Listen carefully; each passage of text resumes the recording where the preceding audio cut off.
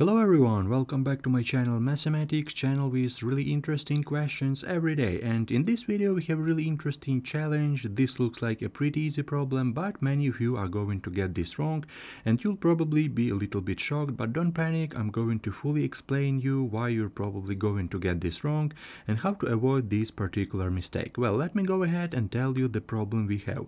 So we have 3 minus 3 divided by 3 minus 3. On the first side, this is very easy problem. We have subtraction, we have division, so everyone learns this stuff in the 3rd grade, so that's fantastic. So right now go ahead and put your answer into the comment section. We have 3 options, A, B and C, so choose one option what do you think is correct and write your option down into the comment section. We will check our answers in the end of the video, but I don't want you to use your calculator right here because this is very interesting challenge and it's really great to check our answers, and let's use our super brain in our head. So here's our question, here's our option, choose one option what do you think is correct and write your option down into the comment section.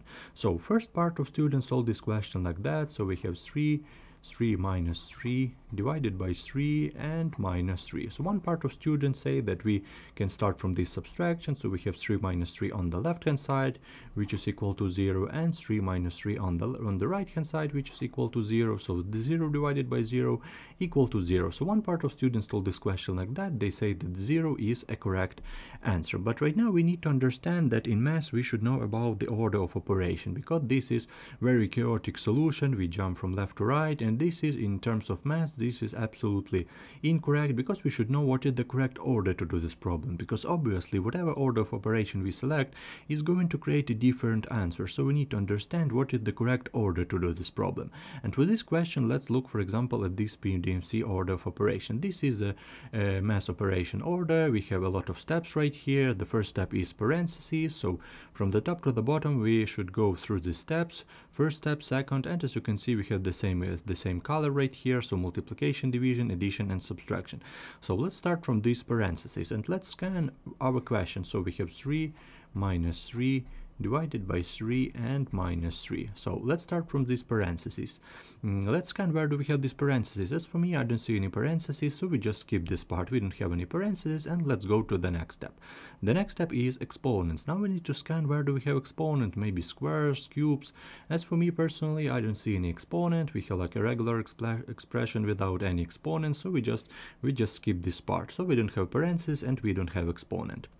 Let's go to the next step. The next step is multiplication and division group. A lot of students do this mistake. They say multiplication, now we should multiply at first, but this is one common group, multiplication and division, and we need to find multiplication and division sign. So let's look at this. So right here we have subtraction, we don't interested in this. Right here we have division, so we interested in this expression, and the last step is subtraction. So as you can see we have division part, and we don't have any multiplication part. And I want to say that right here in the last group we have addition and subtraction.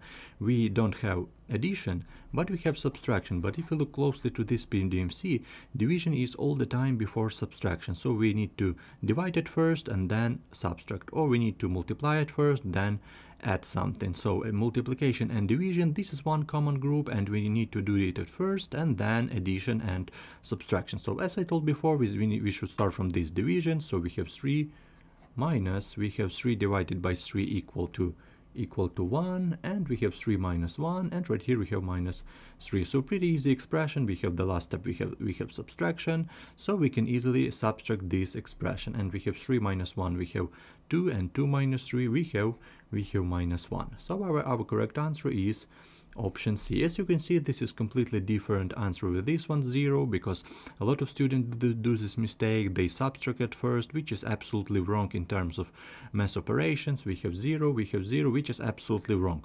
Of course, with parentheses, if we put brackets, if we put parentheses, then this question will be correct, because we should start from parentheses, which is our first step, and then this subtract will be in parentheses. So this is good to start from these parentheses. Right here we have 0, and right here we have 0. So then with parentheses this question will be correct, but without parentheses this is not a correct answer. So we forget about this option B, and the correct answer is option C. As you can see right here, we solved it according to a correct order of operation. So our correct answer is option C.